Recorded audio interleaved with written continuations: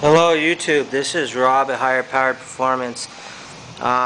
Making this vid, I'm doing a little interruption in testing. I was going to stick with my zero cell for testing, but I'm going to Burbank, moving, and I needed something that I could control heat with a little better.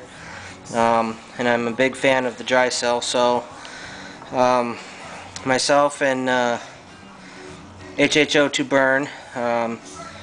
We built these two dry cell EBN style cells. They're 21 plate, 4N4 configuration.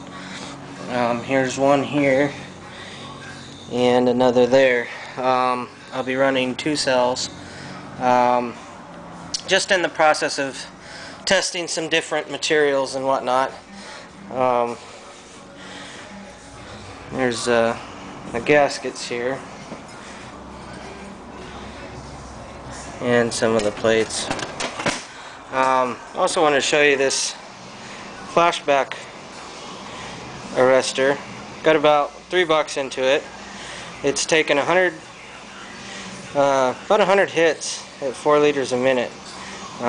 Just hit it time and time again the other night.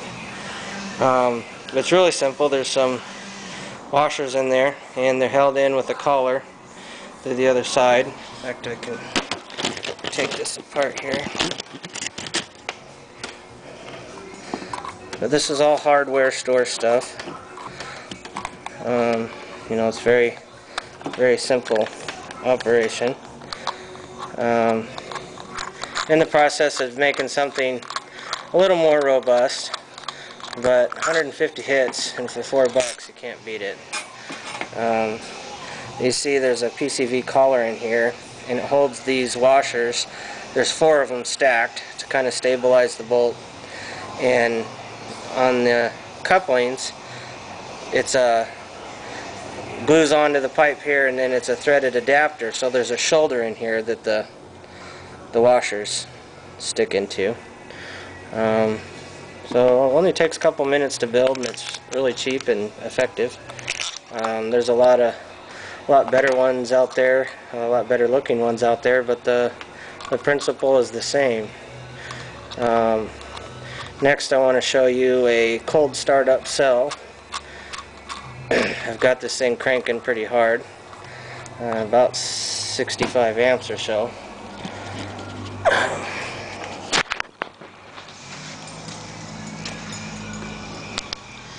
There's my reservoir. 74 degree water.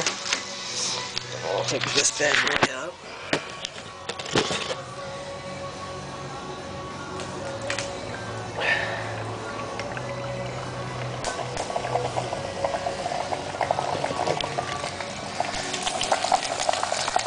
Look at that thing crank. Isn't that crazy? This thing's like a water hose. She's about 68 amps and dropping. It'll stabilize here in a bit. Well, what we'll do is do a production test.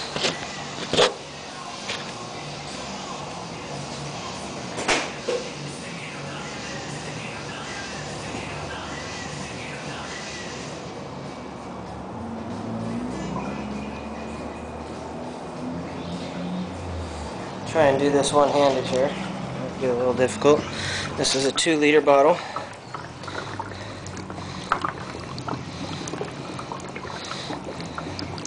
Remember, this is 70 degree water, so the cell's not warmed up yet. Okay. And go.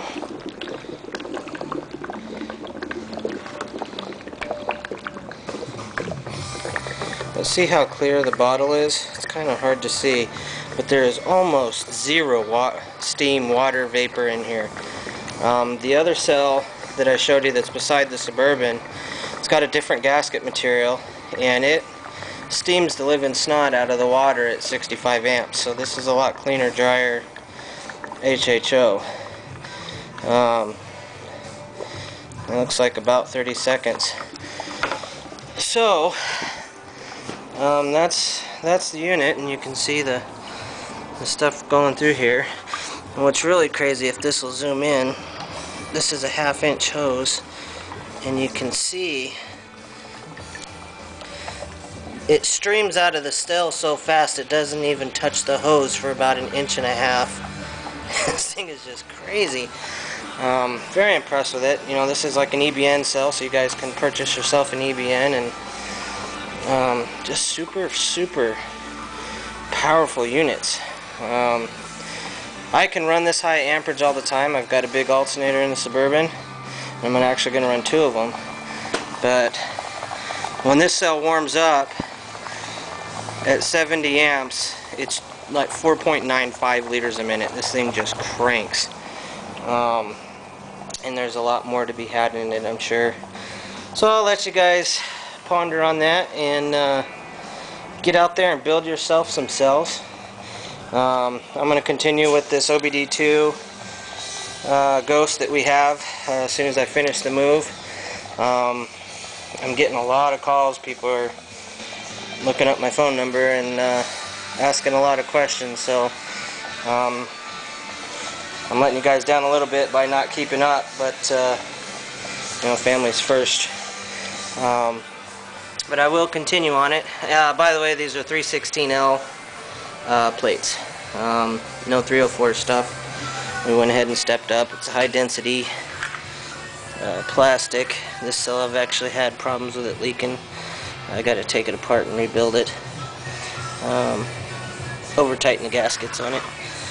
This cell, not a drop. It's got about four or so hours on it. 100% sodium hydroxide. But there you go. Sorry I haven't posted in a while. I'm going to get some live footage of the flashback arrestor there next. I'm going to run one on a secondary bubbler, and my actual reservoir slash bubbler, primary bubbler, will have one on it too, so I'll have 2. I'm not going to use the bronze wool.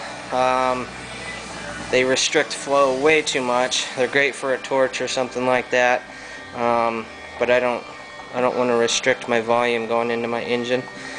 And the flashbacks are perfect. I just have yet to have a problem. So that's something you all can look into too. Also, we'll go ahead and hook up the torch at the 4 liter a minute mark and see what she can do. So pretty happy with it.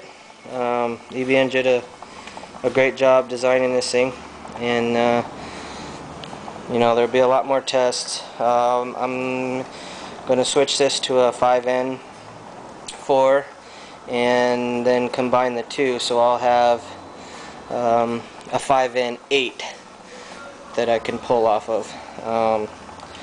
So should prove to be very interesting. Thank you for watching and all the subscriptions and comments. I really enjoy them, and hopefully we can get this cooked. Alright, have a good one.